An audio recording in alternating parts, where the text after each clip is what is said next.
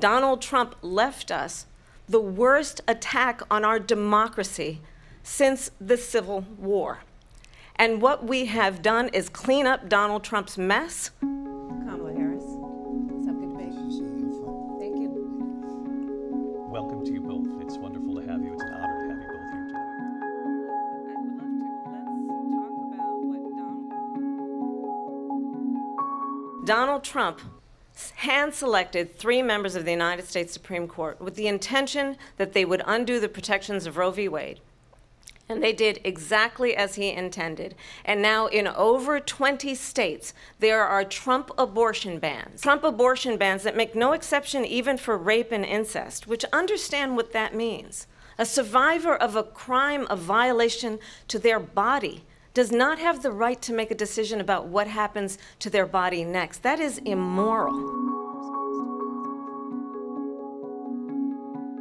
We've had a terrible economy because inflation which is really known as a country buster. It breaks up countries.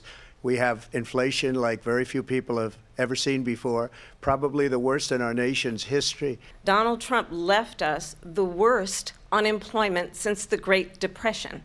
Donald Trump left us the worst public health epidemic in a century. Donald Trump left us the worst attack on our democracy since the Civil War. And what we have done is clean up Donald Trump's mess.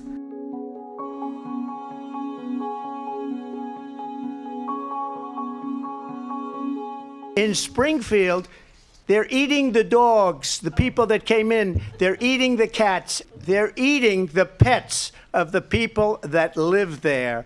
And this is what's happening in our country, and it's a shame. You talk about extreme. This is, I think, one of the reasons why in this election I actually have the endorsement of 200 Republicans. His former Secretary of Defense has said the nation, the Republic, would never survive another Trump term. And when we listen to this kind of rhetoric, when the issues that affect the American people are not being addressed, I think the choice is clear in this election.